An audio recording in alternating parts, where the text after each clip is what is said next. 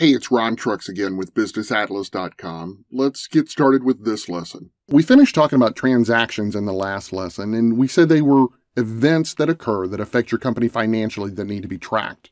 So now the question comes up, how do we organize ourselves so that we can keep track of them systematically? To do that, we need to realize that all of those different areas we need to keep track of basically fall into 5 different groups. So let's learn about those groups first.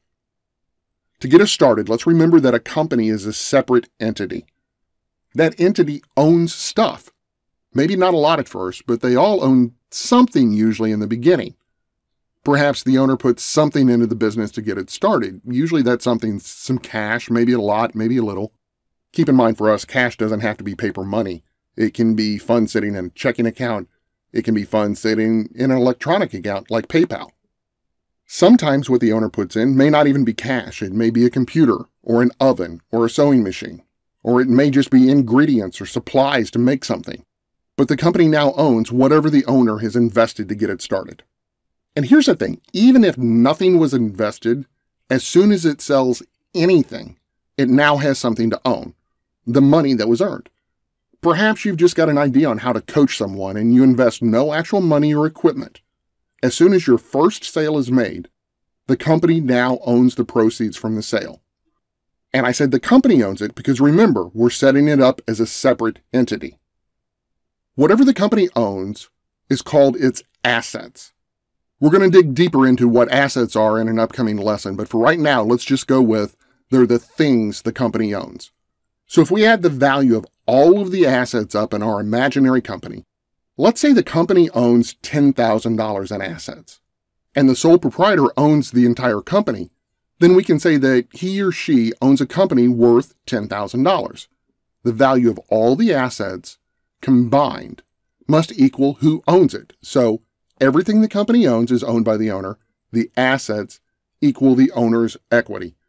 Equity means ownership for us. However, if the business owes anyone anything, we can't say that the owner owes all $10,000 of the business. At some point, we're going to have to take some of our assets, usually cash, and pay off those debts that we owe. Those amounts that we owe to other people or other companies are called liabilities. And the people or the companies that we owe it to are called creditors. So now if we take the value of everything the company owns, its assets, we can say that all of it is now owned by someone, either the assets that are going to need to get paid to the creditors first, and then the rest is owned by the owner. So with that in mind, our equation becomes assets equal liabilities plus owner's equity. And that is a very important formula in bookkeeping.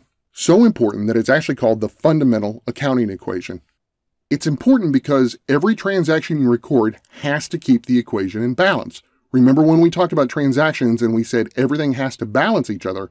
This is why. If the company's assets go up on the left side of the equation, then the right side has to go up somewhere. So far we've talked about 3 of the 5 different groups: assets, liabilities, and equity. And we've discussed how they have to always stay in balance with each other. Here's where the other 2 come in. If the company sells something and brings in some money, which is an asset, then the value of what the owner owns in the company goes up. The company's worth more, so there's more for the owner to own. Another way to think about it is there's more assets and they have to be owned by someone.